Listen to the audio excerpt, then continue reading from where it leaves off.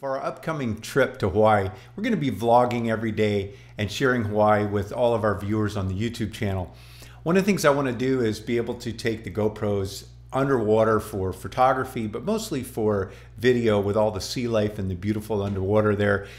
And I thought, well, I'd like to get like an extension pulling selfie stick that would float, so we could, put the GoPro on the end and snorkel around with it and maybe reach down to the reefs closer to some of the eels and critters and things that I don't want to get really close to, don't want to disturb them. But I didn't want anything real expensive, real high tech. I may never use it again. I wanted two of them. So I started shopping on Amazon and just searched for floating GoPro pole. And there's a bunch, and most of them look pretty similar. Some of them looked maybe like they were, a little higher end. But again, I wasn't looking for anything real fancy. And so I found a bunch of these clear ones that adjust from short to long. And basically, the way they float is there's air inside the pole. So as long as no water gets in there, they'll float. And I'll still have the wristband on. But anyway, so, the prices vary from day to day. That's another thing I learned, because I looked for these over about a week and there were so many.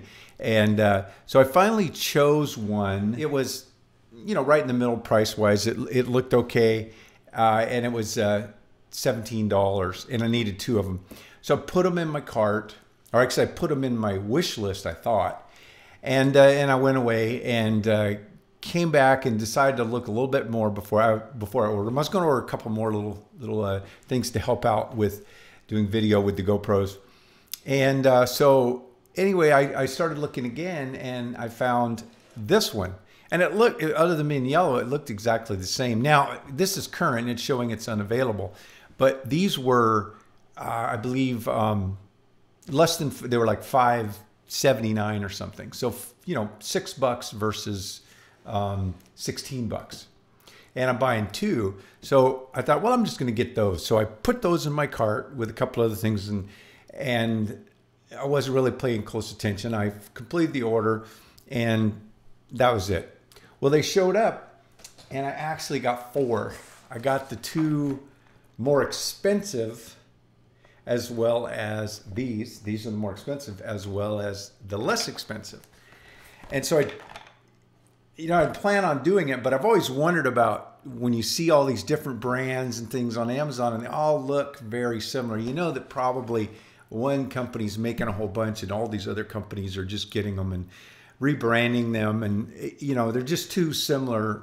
But so I thought, well, I'll check them out. So I took them out of the package and I went over them top to bottom, and they were near identical, different color handles.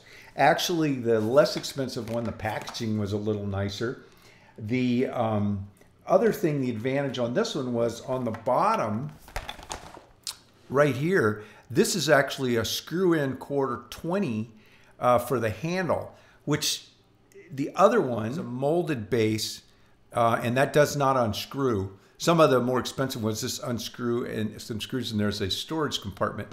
But again, I didn't care about that. So, but the advantage of the other one is that I can actually use it for other things. I can actually screw in mounts, and that quarter 20, is pretty helpful. And if I need the little wrist strap, I just screw it on and I have it. So anyway, I've always wondered, I tend to, in my camera gear and my tools and I like to buy the best value. It doesn't have to be the Gucci most expensive, but I want to buy, I don't want the cheapest, because I want it to last. I want to enjoy using it. I want it to function. But a lot of times, especially these days for things like this, you're finding that the price is just strictly marketing. It's how they package it and what they want to charge for it. So I found in this case that the one that was 3 times as much was near identical. Qualitatively, they are identical, and actually the less expensive has one advantage. This was a good accidental lesson for me to at least be open-minded that it's possible to sometimes spend less and get better, or at least equal. If you have time, drop into the channel while we're in Hawaii. I'll label the videos vlog, so you'll know they're just about what my wife and I are experiencing while we're there. Thanks for taking the time to watch. Have a great day.